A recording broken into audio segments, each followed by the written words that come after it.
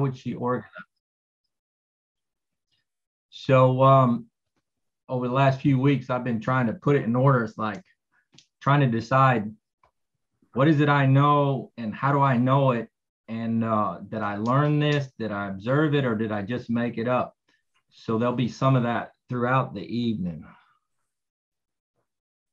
Some of it made up or...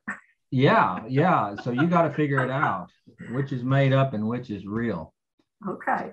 So what the order of process tonight is to do this intro, then we're going to do goals, a disclaimer, the strategies to identify trees, and then the characteristics that we're talking about, and then give you some homework.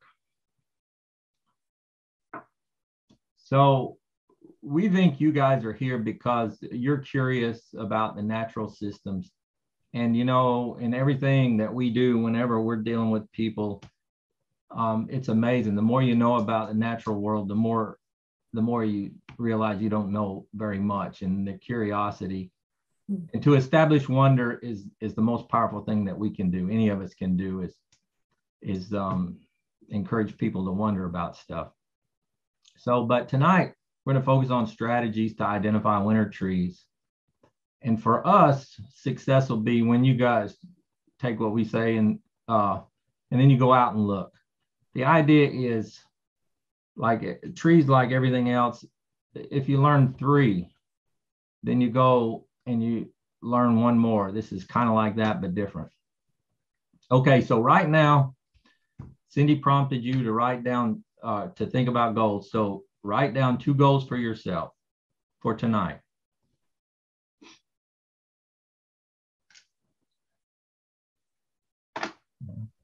So realistic and manageable.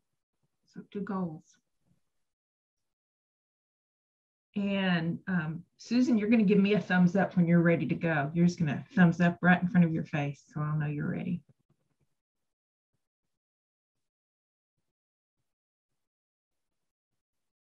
Me? Yeah, you. Okay, I took off selfies. So okay, can you still see me there?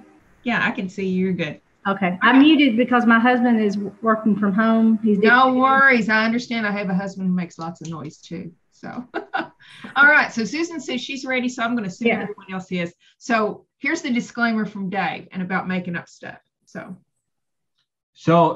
we're not renowned botanists. There's a lot of excellent botanists around Middle Tennessee. Mm-hmm. I functionally shoot at the 80% level.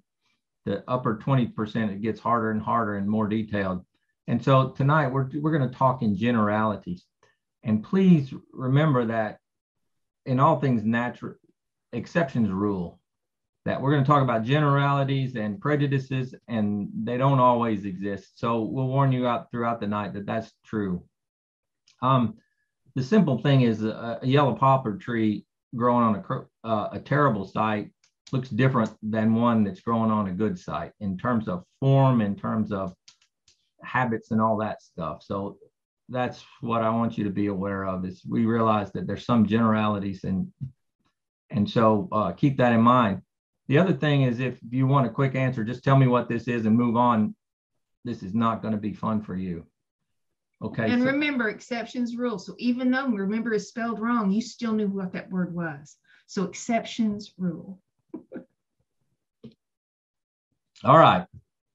You can type in the chat any questions you have. Our monitors are going to keep up with it and holler at us if we need to stop and identify with them. So, but right now I need you to list 3 trees that you can identify in winter. And then once you do that, thumbs up.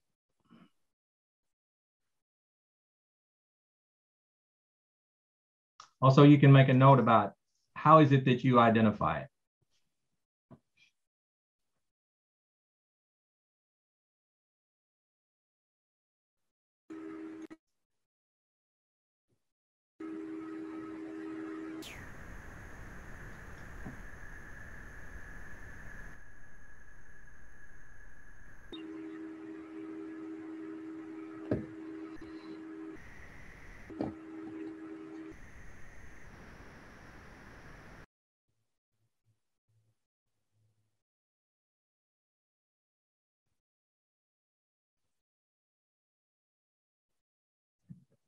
Mhm. Okay, you're watching it. So I'm seeing some great things in chat. Feel free, if there's more than one characteristic that you use for a tree to identify it in winter, feel free to write that down if you use more than one. Okay, I'm looking for a thumbs up from someone. Oh, we have another Susan. I didn't see a while ago. So, hi, other Susan. Are you ready to move on, other Susan? She is. She says yes. Okay. All right. So here's the deal. This is how my brain works. When I identify a tree, and the work that I've done in the field is almost always in this form. It's like I'm driving up on a tree, right? And so I go from very broad to very narrow, starting with the location. Where's it growing? Because things grow in associations. We'll talk about that in a minute. And I look at where's it growing, and then the form, what's shape, how does it look? So where's it growing? Is it a dry site? Is it facing south? Is it really wet, rich soil, etc.? Or is it in a highly urbanized area? Yes. So the next thing is form, is how does it look? What's its shape? The third thing that I look at is habit. And that's not a misspelling. That's not habitat. That's what's weird about it, what's interesting, what's goofy about it. Then I look at the bark, then the branching pattern, how does it hold its branches? Then if it's got any leaves hanging on, then twigs, buds, and fruit or flowers. So I do this any time of the year when I'm looking. It just happens for me, very broad to very narrow. And the words twigs and buds are highlighted for you to know that we're aware that most people that do winter tree identification focus on twigs and buds, and they don't do much with the other things. And so we're going to touch on those. But I wanted you to think about the other parts too. All right. So trees grow in associations, and a neighborhood is an association. That means where you find one tree, chances are you're going to find several of those, and there's going to be 5 or 8 different species growing together in an association. Usually there's not 25 trees growing in an association. So once you get to looking at trees, you just look around and you'll see the same thing over and over again. And I bet if you drive through your neighborhood, you can look around very quickly and see that the same tree is planted over and over and over again. And there may be half a dozen different species, but principally you're going to run into a small number. Another strategy is when you're thinking about identifying trees is think about if you eliminate what it's not, you know that it's not something. And then when you're lost in thinking about it, I like to think about what are the 3 possibilities of this tree, and then start to think about the criteria. So no matter what you do, generally until you get fruit or the flowers, you're not looking at one piece of evidence, you're looking at a preponderance of evidence. It's like some characteristics are housed in a bunch of different trees. To say that a tree has a large bark that's gray will cover a ton of trees. But so you look at the preponderance of evidence that you can find. And the last thing that's most important is if you look at this graph, this is the forest inventory and analysis data of people that measure the forests of Tennessee every 10 years. And so red maple is the most common tree in the woods. So if you look at those surveys, 80% of the trees in Tennessee are just these species that I've got listed.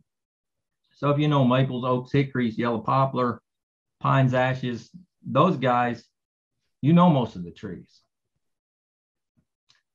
Unfortunately, a lot of people want to know the odd stuff, what's not those, or fortunately, because it's interesting to chase those too. So the first criteria that I look at is location. That means the geography, what's the soil like, how much water is available, and the sun. Is it on a north facing slope, a south facing slope? Is it on the edge of a road or opening? And so the core principle here and the core prejudice is bald cypress and black willow and alders grow near water. You know, so if you're near water, you're expecting to find those kinds of trees. And likewise, if you're on top of one of the highest peaks on the Smokies, you might be finding red spruce and Fraser fir. Now, red spruce and Fraser fir don't grow there because they like to grow there. Just as red cedar, oftentimes we hear the term red cedar likes to grow on glades. Well, it's my thesis that red cedar can tolerate glades, and that red spruce and Fraser fir can tolerate the harsh environments of those high mountains. So it's not that they really like to grow there. You can grow red spruce and Fraser fir in more soils than in other places, but other species can outcompete them there. Same with red cedar. If you plant it in a well-drained, deep soil, it'll grow like a weed, and it'll grow well. So remember, exceptions rule, and people take plants everywhere. Check arrangement. So whenever you're looking up a tree and you think you found something, especially with leaves or something, check the range map and make sure that it naturally grows there, or that you're in a place where somebody might have planted it. I just put this in here so you would have a list of species that I found this in getting ready for this, and thought it was pretty handy. So you'll notice in it that some of the species are in all three: the well-drained, deep, moist areas, and the dry ridge too. So some people or some trees are more specific about their habitat requirements. Anything else? Okay, the next thing is form. And I'm wondering if this is very common to you guys. I think that if I say, think of a short lollipop-shaped tree with white spring flowers, everybody will know that. Raise your hand if you know a short lollipop tree with white spring flowers. And we tend to know those by shape. So Bradford pear is a lollipop-shaped tree. And so by the form of that is interesting. And if you're familiar with Bradford pear, it's interesting to look at those shapes and understand that we like them because we can plant them in rows and they all look the same. But most trees you can't identify the species just by the shape of it, but some you can. Some you can get to very quickly. This picture, that's the center tree picture, the tallest one. This is the typical On the right-hand side. Pyramid shape. Okay, notice the strong central trunk, and then the angle that the branches are coming out of. It's not all that steep. This is a bald cypress tree. They look like this, especially when they're open grown and young ones. Okay, so the shapes of trees and the forms of trees is different if they're an open grown tree or they're competing for sunlight. But very typical bald cypress. So if you see a pyramid shape, immediately, if I see one, immediately sweet gum or bald cypress comes to mind. The next thing is the lower right-hand corner, that vase shape, that elms do that. Big, strong trunk that moves up and out is a vase shape. And elms do that a lot. A lot of maples tend to have a vase shape, but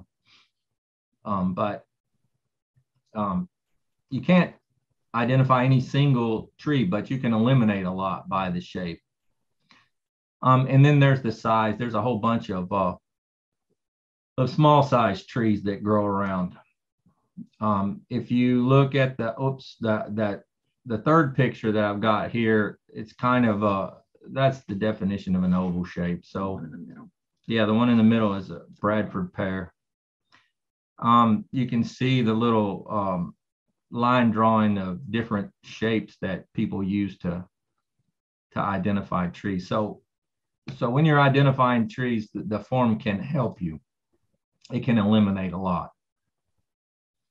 Okay, stop at this point. Go back one. Stop at this point. Think about the 1 or 2 or 3 trees that you can already identify in the winter. Think about the location. Is that one of the things you wrote down for your trees? Where it's growing? Does that help you? Think about its form. Is it the shape or the form that helps you to identify that tree? If you didn't write location or form down for your trees, think about where they are found growing. Think about that form and make a notation to yourself, because you already know that. You just might not have thought about it as one of the characteristics that you use. So I'm going to take a minute or give you a minute to think about location, where those trees grow, and form of those trees that you can already identify. So let me give you a couple of, let me give you just a minute to do that. Make a notation in your notes.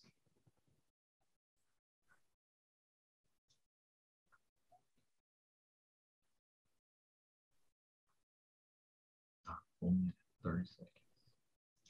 Okay, the next characteristic would be habit, not habitat. So thanks, Dave. All right. This is the interesting thing, and Cindy warns me that not everybody pays attention to this. That's something that's, if you've got a crooked mind, this is the way you see the world. But functionally, it's an inclination to chase light. So the trunk and the limbs main function is to get the leaves in the light to produce sugar water.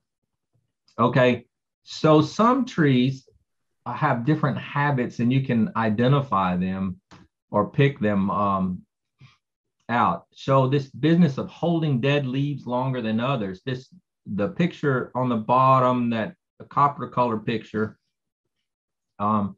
is a typical winter scene in Middle Tennessee, in East Tennessee. Probably in East Tennessee, you'd see a little more pines in it. But generally speaking, in a mid-slope kind of average sort of forest, those trees with leaves are either going to be beech, hophorn beam, or oaks. Those are the ones that hang on to their leaves late. Now, remember the idea that exceptions rule. So right across the street from our house right now, there is a maple tree that's hanging on to its leaves. Okay. And that is strange and odd. And there's a few other maples around that have them. But when you walk through the woods, beech, hophorn beam, and oaks are the common ones with their leaves. Some trees are naturally have their roots growing on top of the ground.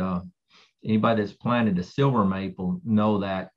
And silver maple tend to be wet species. They're native to wet areas, and that's a function of dealing with the absence of oxygen in the roots. So some trees have that characteristic. The inclination to sprout. If you're walking through the woods and you see a bunch of small trees around a big tree, and they're all the same size and they're all popping up, that demonstrates the inclination to sprout. If you find one pawpaw, chances are you're going to find a bunch. There's a bunch that'll sprout around. And if you try to kill a pawpaw, you're going to have a bunch sprout up around you. The same with ailanthus. If you're one of those normal people that are working to eradicate invasive species, you know this about ailanthus. It sprouts like crazy.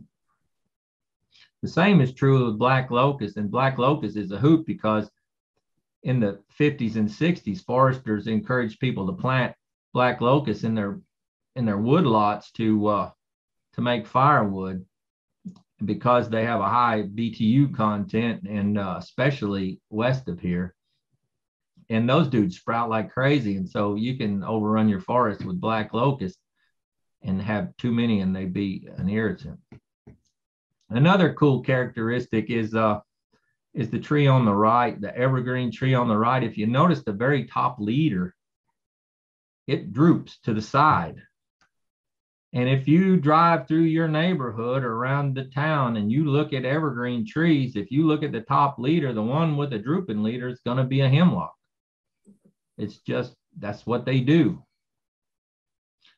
And some trees like sourwood, the tree in the middle, lower, small tree that's got really crooked secondary limbs or first order limbs, are sourwoods. You can walk through the woods and see the sourwoods from a quarter mile away, because they seem like they turn left for no apparent reason.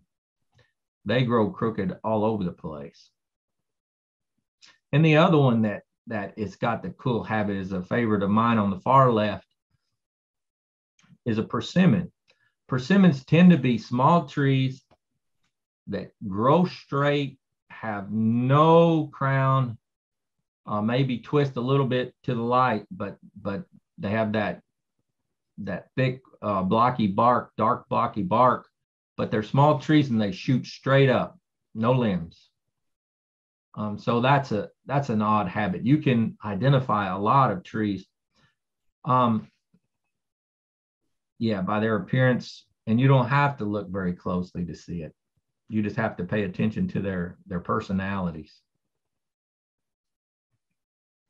Okay, the other thing is bark. This one, every time we do a workshop or a training session, people say, I'm pretty good with leaves, but I don't know how to identify a tree by its bark. And of course, you really can. It's not that hard. It's hard to compare it. It's just hard to remember, because a lot of trees have a furrowed bark that's gray, and some, it's hard to tell one from the other just by the bark. And the way the light is hitting the bark makes a big difference. So, but the core principle with bark is like our skin.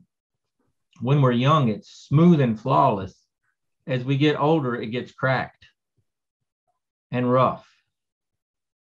But some trees have smooth bark at maturity, like the greenish white tree right here, American beech. I don't know how familiar you are with this. This is a beech tree. This is the one that implores you to carve your initials and your sweetheart's initials in the tree with a little heart, right? We don't recommend that, but in parks and stuff, you used to be able to find people's initials all over the place. They stay smooth all their lives. Also, American holly will do that. It's got the same, but you can't confuse holly with beech, because holly hangs onto its leaves all year long. And then another species that grows along creeks, that's a small diameter tree, that has the same kind of bark, but it's got a muscle like your forearm. It's got furrows like a well-muscled bodybuilder, yeah. And they grow right next to the creeks. So those trees have smooth bark at throughout their lifespan. So did you compare that cherry? Okay, and so the tree, the picture on the far right, that top one, and the one right below it are both the bark of a cherry tree. The upper one is the new bark. It's a very smooth bark, and it's got little white lenticels. Those are gas exchange locations on the tree, and it kind of looks kind of ribbonish, but it's smooth. But as the tree ages, it goes to that burnt potato chip looking bark that is hard and dark. And so you can tell a cherry tree while you're driving down the road just by the bark of it. Got it? And so a lot of times if you look up in a tree, you'll see that the bark is smoother on the newer branches, the younger branches, versus the trunk. And that can tell a lot. So you can identify a lot of trees that have plated bark. A shagbark hickory, most people can stumble across and see it. You don't have to look at it very close to see its plates and its all shagginess. The same with sycamore. The white bark that's plated usually glows around creeks. You can see those from 2 blocks over. You can find those just so you don't have to look at the fine details of there. And honey locust, it's got a smooth bark or plated bark. And the coolest thing about that is it's got thorns. We'll talk about that in a minute.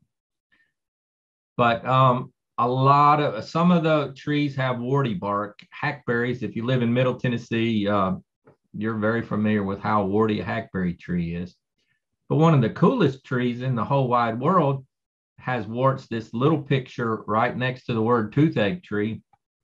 This is what the bark of a Hercules club or toothache tree. It's a small tree that grows in dry areas. And the cool thing is if you cut the bark off or these little warts and you chew them, it'll numb your mouth.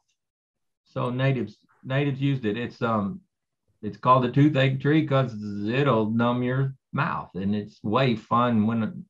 Throughout my career, when I've stumbled on them, I cut the bark off of them and bring them and bait people to eat them, just to watch them freak out. So that's pretty cool. The blocky, dark persimmon bark, we saw that a minute ago.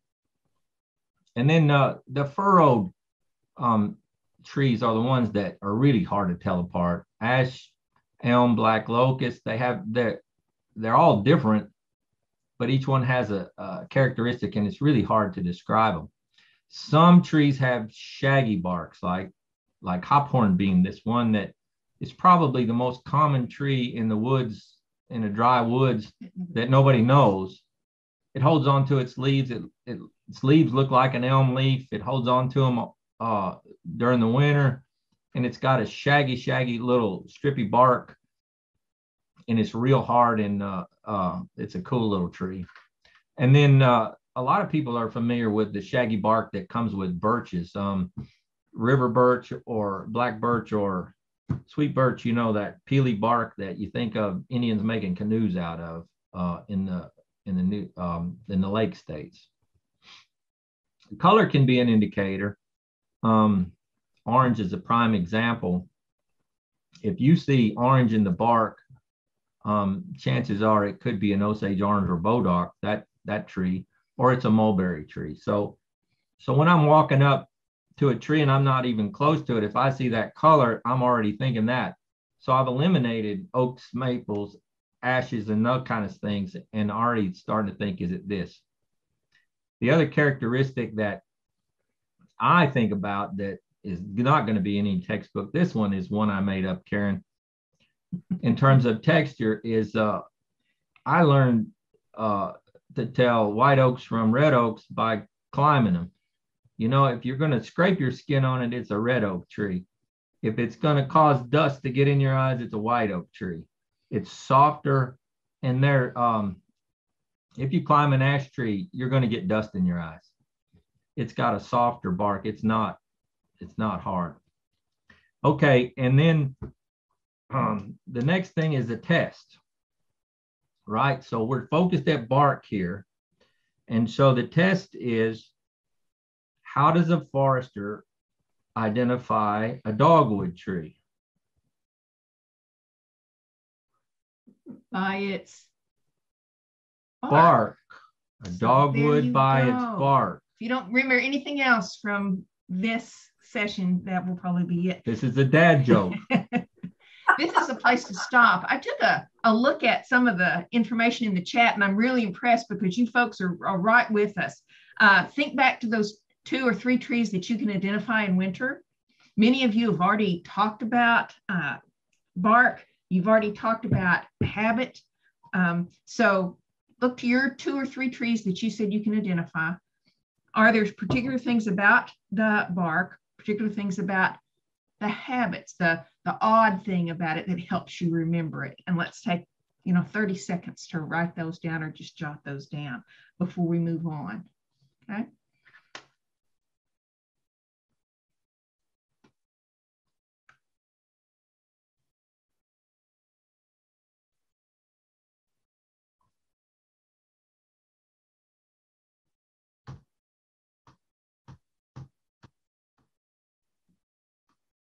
Okay, Dave, let's move on.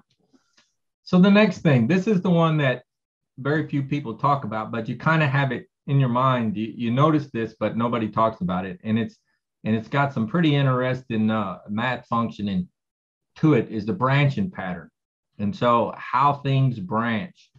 The lower bottom tree in this picture, you can see that vase shape where the trunk is well defined and it comes out to big first order branches. Then the second order branches taper just a little bit all the way out. And so it's a fluid flow out of this vase shaped tree, this elm. And you can see that they're going up and arcing out. So the tree on the right of that, it's got a main trunk. The first order branches are fairly defined. Maybe the second order branches are big enough, but the twig, then immediately it goes to narrow, small twigs. And so that's the habit of a willow. And so just by looking at the branching pattern, you can see that's a willow. Now the upper right one is like a cool tree. This one is got a personality that goes from the central main trunk is pretty straight and solid. And then the first order branches are thick, but then they get crooked. They get twistedy crooked and then go to small twigs. So sassafras does that. And so sassafras has also got in the furrows of the bark, it's a little bit red or orange color too, but it's more red than orange. But the habit of the tree, just driving down the highway, when you see this in the trees, it can tell you that this is a sassafras tree. You got it? And then the lower left, this one should be one that many people from Middle Tennessee especially are familiar with. It's got the first order branches in it, and it's almost always a jumble of trees. It's a jumble of branches. And then the second or third order branches almost always arc like this one. And so one of the names that we have for this is Bodoc. Our colloquial common name is Bodoc. Well, it's a French word that is spelled B-O-I-apostrophe-S or B-O-I-S-D-apostrophe-A-R-C. It's the arc of the bow. So they named it after these arcs, and they made bows out of it because of the natural grain of the wood arcs. And these are the ones that have those green hedge apple brain looking things, right? Have thorns, and their bark tends to be orange. but you can notice this branching pattern from a long ways off, right? Okay, and then the center top picture, you can see that lollipop shaped form. And if you notice, look at all of the branches. They tend to radiate out of the base of the tree, but they almost all go straight up. So this is that Bradford pear business. Those things go straight up, and because their branch angle is so steep, that's why they break apart. If you want to know more about the math of how tree branches work. It's really cool. This website on this slide, take a picture of it with your phone or check it out later. But branch pattern is really interesting, and it can be way overwhelming. And you don't have to get that far into it, but it's just interesting. Okay, so the next thing, and this is the most common thing that people teach when they're doing winter trees, is realizing that some trees have opposite branching, some have alternate branching. The branches are a function of the buds. So when buds are opposite, where you find one on a twig, exactly across from that is another one, these paired buds, they create limbs that are opposite branched limbs. So this dark picture on the right, you can see those nodes where there's a branch on the right, there's a branch on the left. Go up where there's a branch on the right, branch on the left. So this is a picture of an ash tree. They have thick opposite branches. Now contrast that with the picture on the lower left. So those are alternate. They go up and out and up and out. So very few, most of the species are alternate. So a handful are opposite. And the opposite ones are maple, ash, dogwood, the Caprifoliaceae family, which is honeysuckle, the buckeyes, and the haws, viburnums, if you're into scientific names. But Caprifoliaceae is the honeysuckle family. So those are all opposite branches. And the way we remember that is the phrase madcap buck, maple, ash, dogwood, Caprifoliaceae, buckeye. And so the other thing is some trees have whorls. They, instead of having two opposite, they'll have three. And if you find a tree with three branches coming out of the same place, likely it's a catalpa. Okay. So think back to the trees that you know in winter. Think about their twigs or their buds. Are they opposite or alternate? And thinking about their branches, they should be the same. Although branches fall off, and it's a preponderance of evidence. Remember that. It's true. Okay, so leaves we're not going to deal with here. Just remind you that not all leaves are missing in the winter. There's the occasional leaf that hangs on a tree. And then check the ground. So do you remember which are the most common trees that hang on to their leaves in the wintertime? What we talked about before? If not, you can watch this again and find out. Or Karen, go put it in the chat. Beech, hawthorn, beam, and oaks do that. Oh, you said beech, hawthorn, beam, and oaks. All right, twigs are the next thing. So twigs are kind of cool. If you see wings on a twig, like is in the upper left, chances are it's an elm, a sweet gum, or a bur oak. So the amount of the quantity of wings is a function of moisture. Okay, some trees we identify simply by their color, the color of the twigs. In the center picture on the bottom, that green, sassafras or box elder does that. I was doing a project looking at, people were flagging ash trees to worry about the emerald ash borer, and ashes are opposite branching. Box elder are maples, and they're opposite branching too. And so people were tagging box elder trees thinking that they were ash trees because the bark's not that much different. But if you look at the twigs, you can tell very quickly that it's a box elder because it's got a green twig.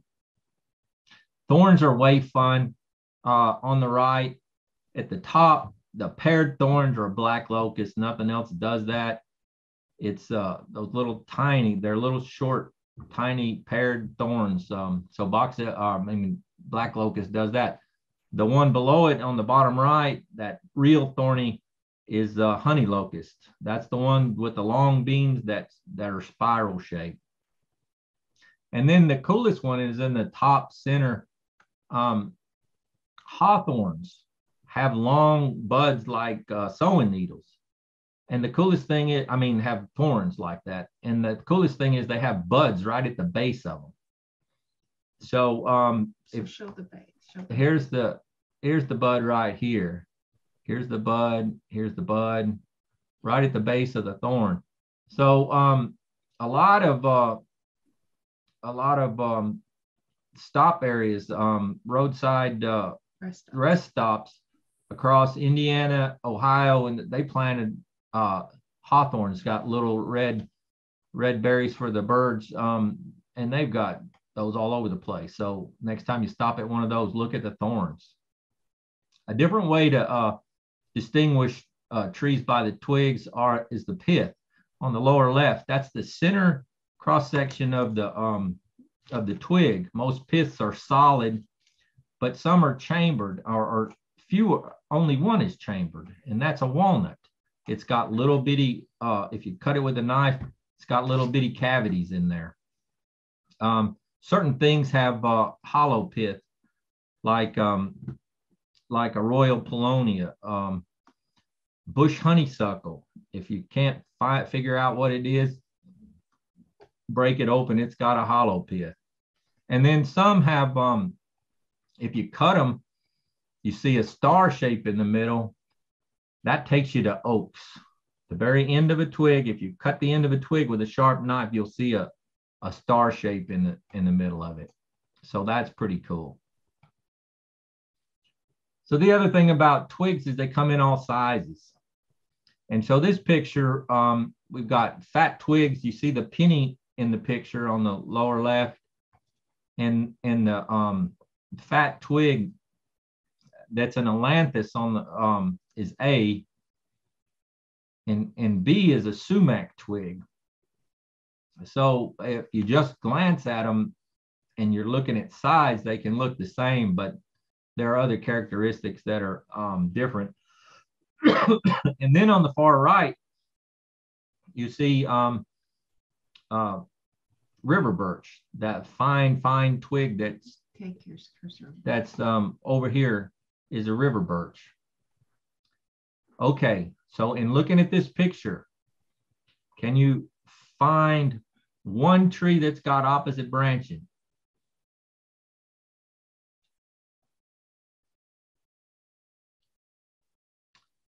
So smile to yourself when you do, because there's actually two up there, but if you're an overachiever, you'll look for two. Look right here at J. You see where this branch comes out? That's pretty easy to see, right? You got that? And where there's a bud there, there's a bud there, there's a bud. You got that?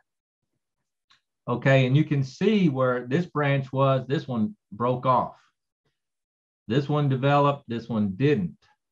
You see that? So it's a preponderance of evidence. You got it? You don't see that same thing here. These are alternate branches. These are alternate branches, alternate branches, alternate. This one happens to be opposite branch 2. You can't see it nearly as well. And dogwoods, that's a characteristic of dogwoods, is you can't see it very well. But if you look at the bud scars in the buds, you'll see it. All right, the other thing is buds. We can identify lots of trees by buds.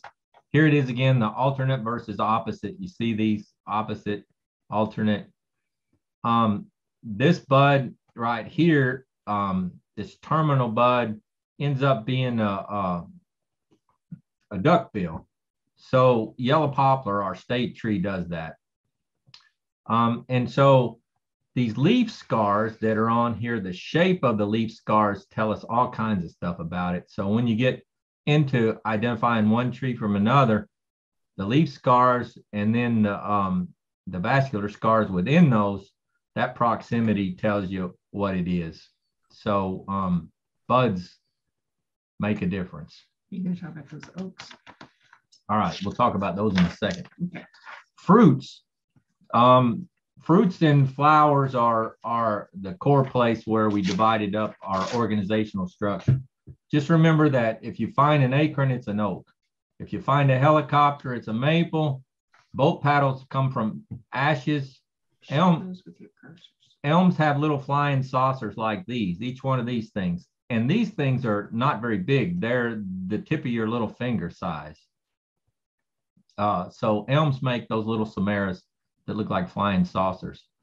And the legumes have beans. So this one happens to be a red bud, but other legumes that we have are black locust, honey locust, Kentucky coffee, mimosa.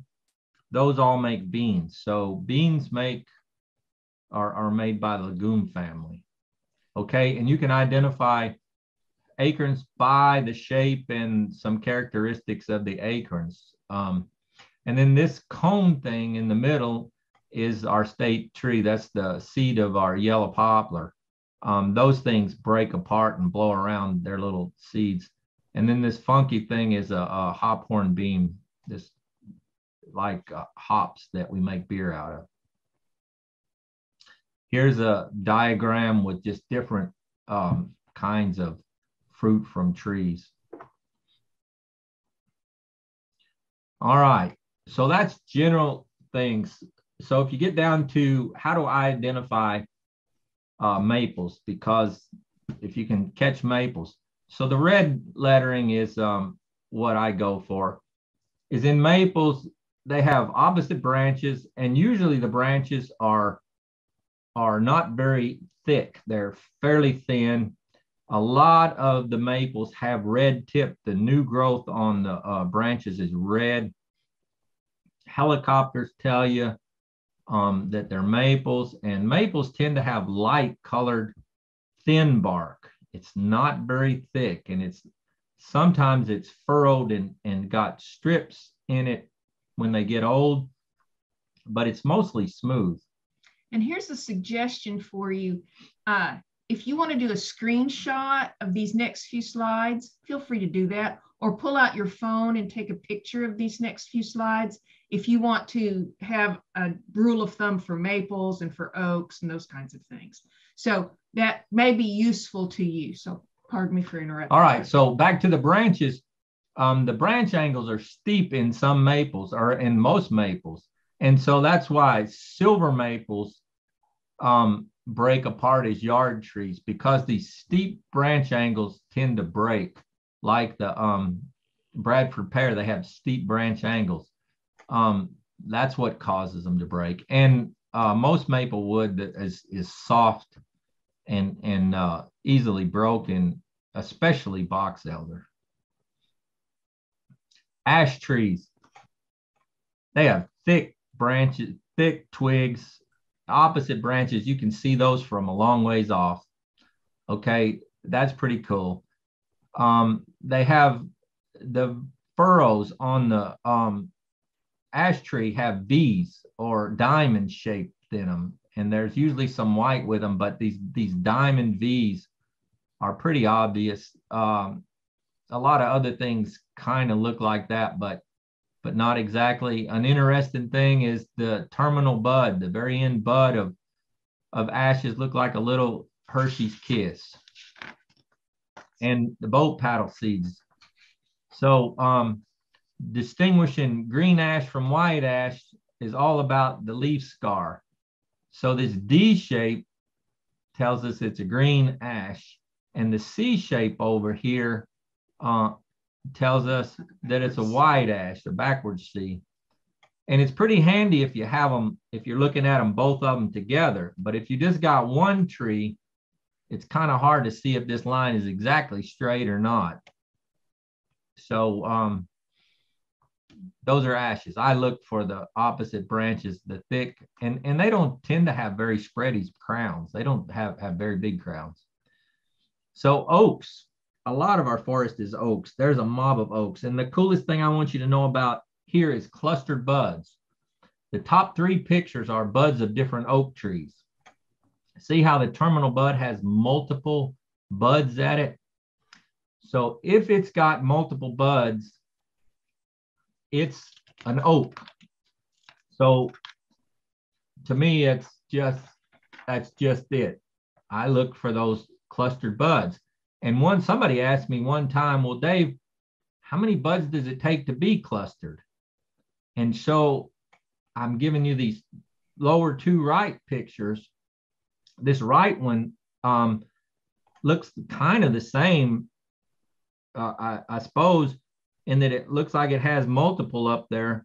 But this twig tends to be thicker and darker. And if you cut the pith, this will be chambered. This is a walnut tree, this far right one. And it's got, the bud scar's got a little monkey face down here. At the bottom, you can see this little monkey face, but it doesn't do that in oaks. And then this is a maple. You can see it's opposite. It's got a terminal bud and two opposite ones.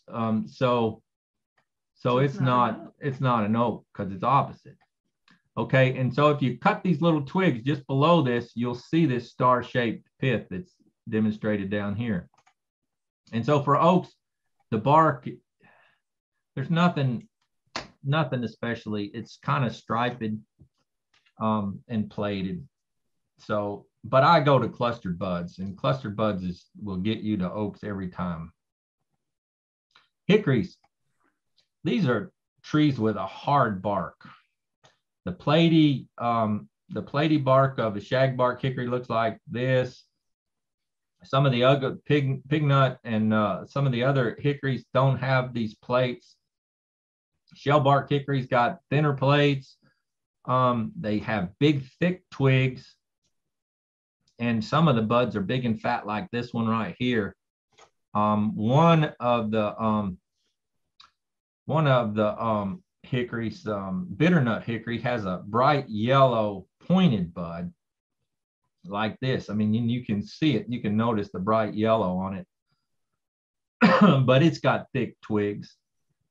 And hickories make these nuts. Most of the nuts you can eat, they're pretty good. And if you don't know what catkins are, catkins is in here several times. This is the flowers. These are catkins. All right, and yellow poplar is our state tree. You tell this by its strong trunk. You know, if you think about the royalty of the forest in Tennessee, yellow poplar, oaks, and American beech are kind of the royalty. Stuff like sourwood and persimmon are the jesters. They're the goofy, crazy ones. And cherry's like a bishop. It's a little bit goofy, but it can be kind of royal. Anyway, yellow poplar trees have a strong, powerful, like this picture. And usually they have a fairly thin crown. Although open grown trees, we've got an open grown one in our backyard, and it's got limbs that you can make lumber from. So it's odd. But the characteristic that's most powerful for me about yellow poplar is this duck-billed bud and this smooth twig. You can see, and in person, when I'm in person, I always scratch and sniff these twigs. If you smell the twig of a yellow poplar, it smells like nothing else. It's a really pleasant smell, and you cannot forget it. So I scratch and sniff stuff to make sure, but usually you can tell by the form of the tree and the stateliness of it that it's a yellow poplar. All right. So we've blasted through kind of how I see the world, looking at it from far off to up close. And I promise you, I've been driving around looking at trees, explaining crap to Cindy, and trying to figure out if this really runs true a lot of times, or if you just have to look to see it. But that's my strategy. Think about trees, eliminate what it's not, and you go through that checkbook and then identify what might it be, the three possibilities. So revisit the goal or goals that you had for our session tonight. Hopefully you met your goal. There has been some wonderful stuff going on in the chat. I love that you folks are helping each other and fostering learning for one another. Together, we know a lot of information all together. Here are a set of resources that might be useful to you. So again, this might be a screenshot or a picture that you would want to take. And I know that the session is recorded and will be stored on the Native Plant Society website. So you'll be able to go back through it and skip to sections that you're particularly interested in, if there are any. So if you've never tried using your phone to identify things, this Picture This app is phenomenal. We went to North Dakota as one of our trips this year, and we're putzing around out in the prairies looking at stuff, and Picture This tells us what it is. And it will do trees, it will do flowers, it will do grasses. It's phenomenal. And I swear the algorithm in that, the first question it asks itself is, where are you? What's your habitat? What's it like? what's the location? What's the location? A Picture This is like way cool. It is really neat. But these other documents, there's a million things about dendrology. This Virginia Tech, if you really want to learn how to do it, this Virginia Tech dendrology is awesome. But Picture This will get you, you don't have to learn it. Just point and click your phone and it'll tell you what it is. So we're over time. All right. Miss Karen. All right. Thank you. Lots of good information. Tremendous amount of information. I know it's a lot to take in, but I will, as I've said twice now in the chat, the material is being recorded. The whole thing is recorded. Slides, conversation, the talk, it's all recorded and will be posted by the end of the week on our TNPS website. Just go to tnps.org and on the drop-down menu, look for seminars. It will be on the seminar page. Okay, as we've done with all of our seminars so far, there is a recording for it.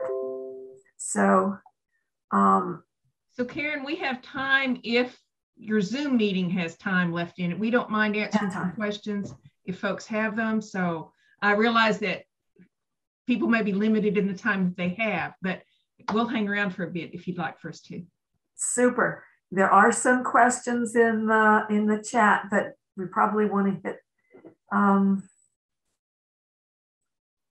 like any burning questions that you must have answer to. Yeah. May I talk? Yes. Okay. I'm Alice Jensen, and I practically literally grew up with a love of trees from my childhood, from my father, and got many pictures of that. But then I came to this country and to my property, and in my property, as you were giving your report, I had practically comments to every tree you mentioned, almost. They're not all growing exactly here on Horse Mountain, but an interesting, so I'm pointing out two favorites. One is the sassafras tree. When the sassafras tree gets old, real old, then the big branches will break off with a large eye. They leave an eye on it. And you can take that piece of wood and varnish it, and it's fantastic. And so you can see, so I call that part of my woods my sassafrases, and they have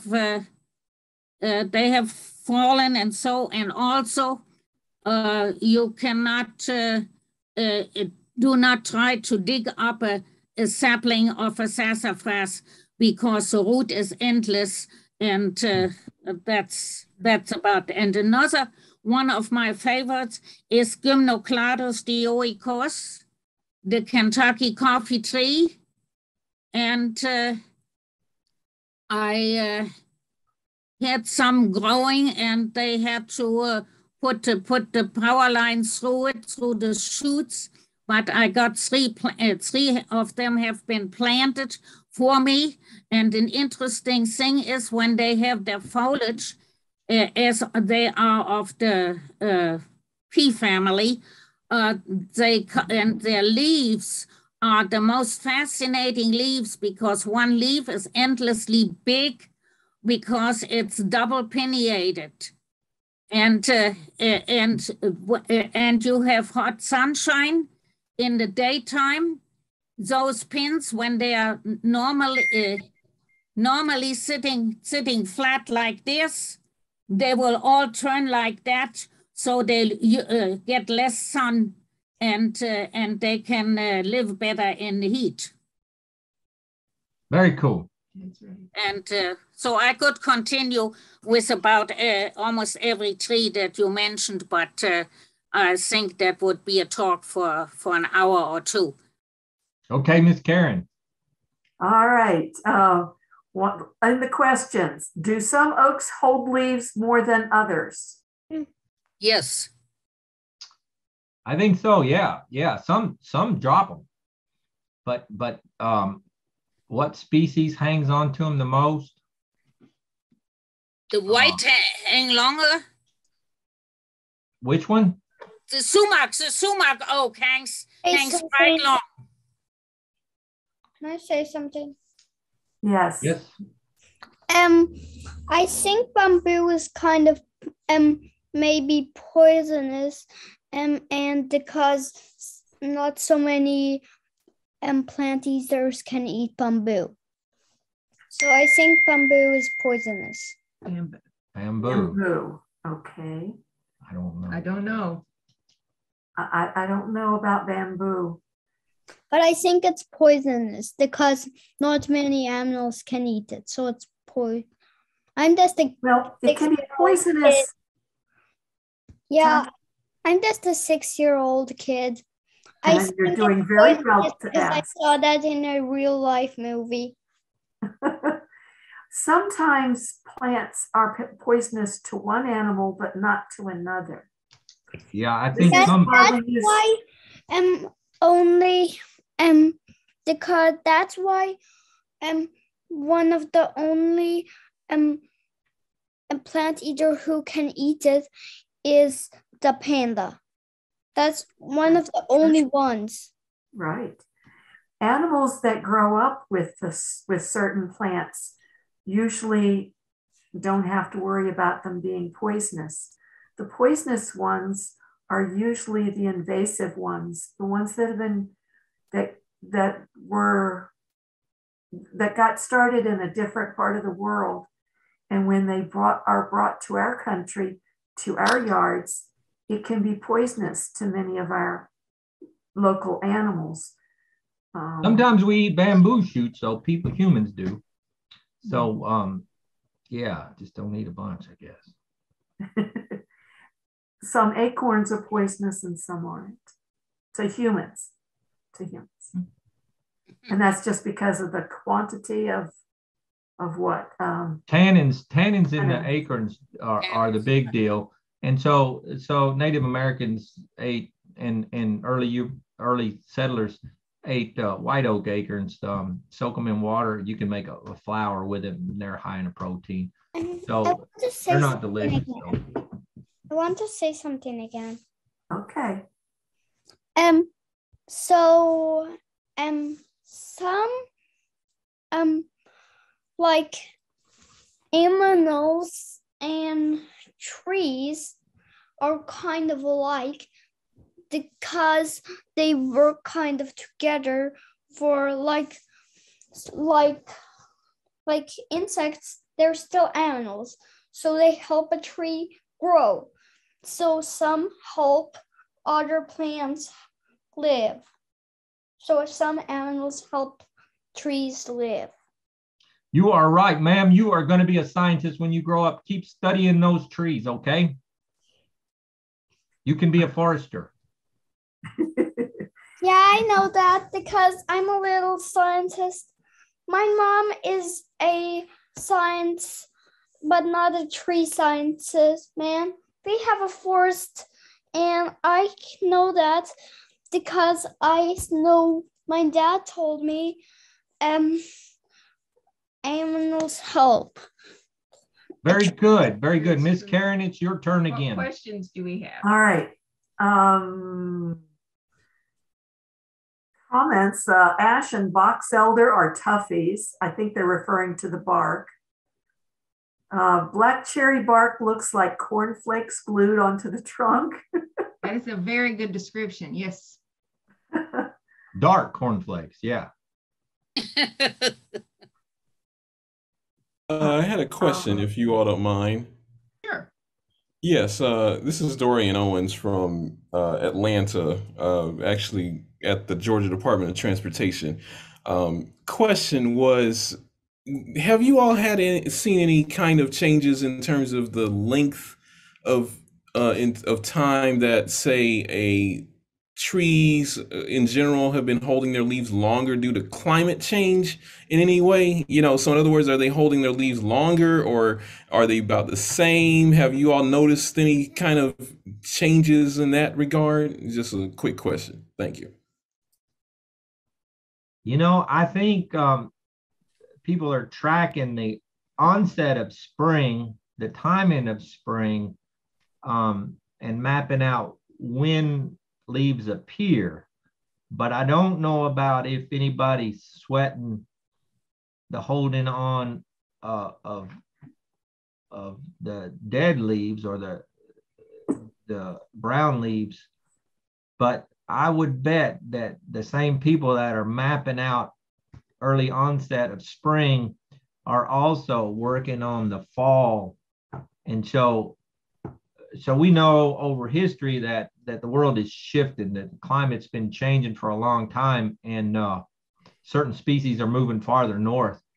But I think there's a whole bunch of people mapping out how quick things are blooming in the spring.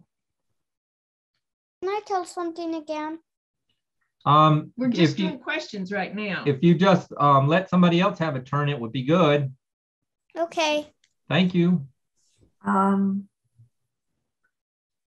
Tulip poplar fruit clusters need a fun short descriptor like the elm saucers and the ash paddles.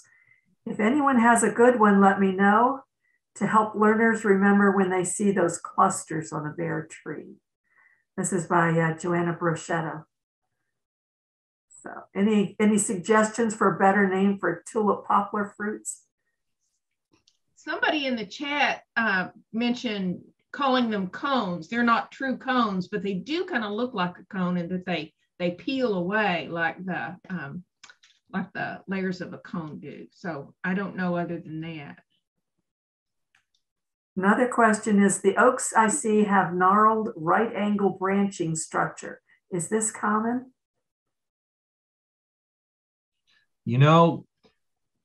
So Cindi and I were talking about this earlier. So the right angle branch, that I'm supposing that you're talking about the angle that the first branch coming off of the trunk is. And so some do. And I think the plants that are adapted to more moist soils or floodplains tend to have a flatter branch pattern and a tighter crown. So like a Nuttall oak would have a shallower branch angle than some of the upland oaks. So I think that happens. And so our pin oak trees that you see, they have branches coming up, but then they go down. Pin oak is it's naturally connected to lower sites, the sites that are moisture, closer to flooded waters. And we tend to use those trees to plant in urban spaces because those trees tolerate the absence of oxygen. They can tolerate flooded areas. So we move them into the urban areas where the soil is disturbed, and the fluffiness of it limits the oxygen to it. So they work on and when we dump salt on our roads, they can tolerate that more than the upland oaks. So that's why we use them as street trees. Okay. A lot of nice compliments here. Very practical. Learned more than on a 4-hour hands-on winter ID hike. This is very helpful. Thank you. Another one. Very good presentation. After seeing this, I'm now hearing the Star Wars refrain, "You have much to learn, my young Padawan." Yes. Question, how does Picture This compare to Seek? I'm not familiar with Picture Seek. what? Seek. These will be 2 apps, I'm sure. So I'm not familiar with Seek the Seek app, but I'm is- definitely going to look at it. Seek is part of, sorry, I have my sister's Chihuahua's having a meltdown. It's part of iNaturalist, actually. It's, and it's free, whereas you have to pay for Picture This. But what it does is you just point your camera at it, and it, sometimes it can tell you, and it can tell you immediately, but if you're not internet connected, it can't always do the, like the remaining 5% of the ID. But I have, sometimes it's wrong, and the more you know, the more often you know that it's wrong, but it's free. And I think that it gives information to iNaturalist. I'm not sure about that, but it gives you a list of your species, and you positively identify them. And I think that it puts it may put location markers and stuff on it like it does with iNaturalist. So I was just curious if one was better than the other. But Picture This is amazing. We don't pay for anything. We're cheap, but that's worth having, man. It is not very expensive. It's Just cool. a moment. Can I say something? Just a moment. Let's let a few others, or unless do you know about these 2 programs? Which 2? We're talking about Seek and Picture This. Have you used them? No, but I can say something. If you want to know more, you need to, and if you want more trees on the planet and help the trees, you could maybe try to do less gas if you want more trees. Yes. Okay. Another compliment here. Much better than reading a book to figure out how to ID winter trees. Well done. So, comment here is Picture This is sometimes wrong. Another comment, Picture This is great. I have the premium version and think it's definitely worth it. Lots of thank yous for a great presentation, great tips. Let's see, any more questions here? Thanks for sharing your knowledge. I could say more questions. Okay. Because I can say questions or answers for things. What do you not know? Maybe I know the answer.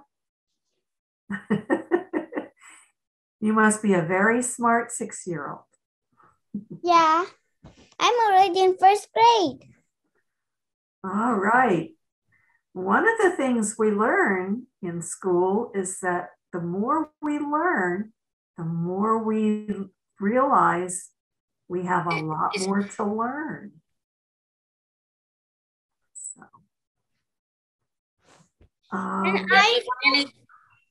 I know how the moon gets its forms. That's for another talk, not for this one. This one we're going to talk about trees. If anybody lives near to Bedford County or so, and I would be glad to give a tour of Horse Mountain and its trees, and So if you want to see the real thing and not just along the highway or on the computer. All right. Thank you, Alice. Mary Mitchell asks, are there good arboretums near Nashville? I'm trying to think of them. Do you know of any, Dave? So Vanderbilt, somebody put in the comments, Vanderbilt's got a lot of trees tagged. Yeah, and MTSU's got some tagged. Ellington Ag Center's got trees tagged. But what's the Cheekwood? Holy smokes! They've got, that's true. Cheekwood is like really cool. But so a lot of the parks have trees tagged. What's the lake? James Ford? No, that in Nashville that feeds the railroad, Radnor. Yeah, they've got trees marked too. I do know MTSU has a downloadable guide where their trees on campus are marked, and they have the GPS coordinate, common and scientific name, and some other information. So you can find that through MTSU. Wow. So I used the Vanderbilt one. It's online, and I was chasing one kind of tree I wanted to see. I was not very familiar with it. I wanted to go look at it, and so I found out where it was on the. But my gosh, it's a zoo trying to find your way into that place. You've got to park 3 miles away and navigate through holes to get there. But Vanderbilt has a cool one. Yep. Which tree was it? I can't remember now. Okay. Can I say something? Is If it a you have question? a question. Yes.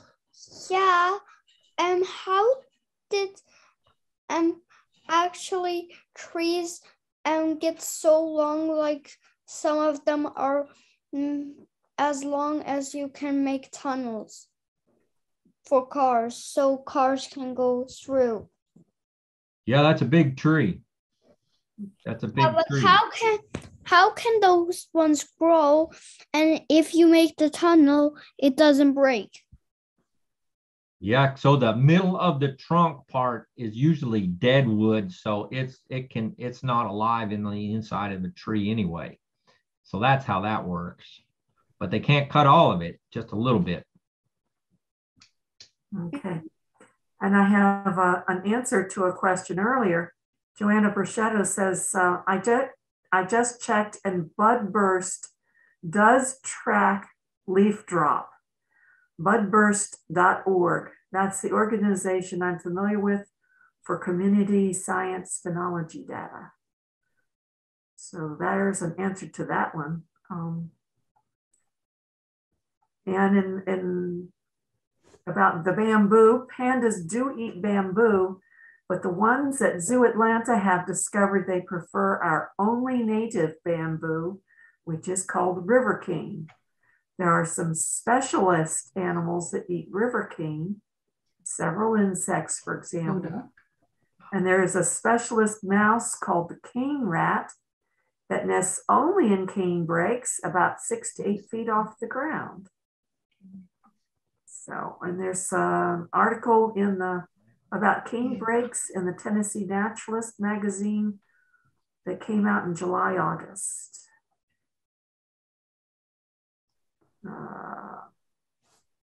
The Swanee campus is an arboretum also. That's right, yeah. That's not real close to Nashville, but would be helpful for a lot of folks. I believe there's one in White House. Okay. They were at one time represented at the Lawn and Garden Show years ago, and I can't remember the name right now, but they do everything themselves. So they don't have hired help, but they have the trees, and the trees are named, and so I never did get there yet over the years, but so I could find out more who that was. Okay. One more comment that says iNaturalist app can help ID plants and animals via AI. The suggested ID produced by the AI is checked and corrected by human experts through crowdsourcing. The GPS location data embedded in smartphone photos is submitted and captured, used for research, and shared with other organizations. Apps like EDD maps, which land managers use to map invasive species. So that's a strong little tidbit of information. Thank you, Nick Douglas, for that. Of the books that TNPS has access to, this one, Woody Plants of Kentucky and Tennessee, is a good guide by Jones and Wofford. And now, for those that don't have it yet, just contact us at TNPS. We can supply you some. And there probably is at the National Lawn and Garden Show will be a good place to pick up a copy. Can I say something? Yes. What is your name? Hmm? What is your name? Robert. Robert. Okay. Thank you, Robert. Yes, go ahead. How can trees get so? How could the oldest tree get more than 9,000 years old? The oldest tree, whatever lived. How? And how did it not fall down? Ooh, that's a tough one for you, Dave. You know, Robert, that is going to be your dissertation when you go to college. I want you to study that and tell us exactly how that works, because trees and a lot of plants have tons and tons of secrets that we are trying to figure out every day. Our best scientists are trying to figure it out, and they don't really know all the answers. So when you get big and you go to college, that will be a good one for you to study and tell us when we're very old. So you don't know what the answer? That is exactly right. And I want you to find out. Go back, say thank you. Thank you. You bet. Even adults don't have all the answers. I'm finished. Yeah. Very good, Robert. You're a smart little fella. Maybe we'll hear you at another one of our seminars. Or is trees your special interest? Well, we'll get a bloody in my tea until okay.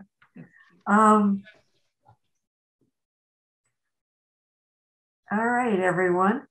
So you guys have been awesome to each other in answering your questions. I'm looking back through the chats now, and sorry if you don't like yellow poplar or tulip poplar. That's your problem. If you call it a magnolia, it's a magnolia. You're going to irritate people, and you might as well be irritated that I called it a red cedar because it's a juniper, and you can nag people about that too. Common names are way fun. There are some that I can tell you stories about that are way fun. Yeah, so thanks. You guys have been awesome to each other to help through this. Very impressive. Well, we appreciate you guiding us and leading us through. For so many of us, you've given us tips and techniques that we can apply as soon as we go outside our back doors. And I know I will be looking around very carefully tomorrow, and I have a couple trees out back that I'm kind of wavering on what it is. And these tips will help a lot. And so thank you. Yes, Robert? I can say I know how pandas can digest bamboo because it's poisonous. Only a couple can, but I know how they can digest it. They just have a really short one and different type of microbe. Well, that's a possibility. Yeah. That's another research project. You could do that when you're in high school, maybe. Research is fun, and that's what a lot of the other people here have done. We do our research on things, and then we turn to people like Mr. Dave and Dr. Cindi, and we learn more. They give us ideas on how we learn more. Lego, I learn more about Lego. So that's also something how to learn more about how to build Lego. Yes. Excellent. All right. Thank you, Robert, and good night. And everyone else, are there any further questions about trees? It's already over my sleeping time. Oops. So those people that were asking about Arboretum, Michelle is on, she's at the Arboretum in Oak Ridge. There's a huge place, a huge research Arboretum there. It's an amazing place. So if you've never been to Oak Ridge Arboretum, go there. Okay. So lots of tips, techniques, ideas, places to look, places to go. Thank you, Dave and Cindi. Thank you so much for the opportunity. We have enjoyed this immensely. Email address. David Walters, do you have an email address? Yeah. My email is davewalters76@bellsouth.net. Would you repeat that, Dave? Put it in the chat. Yeah. He's going to put it in chat for you, but okay. Alice.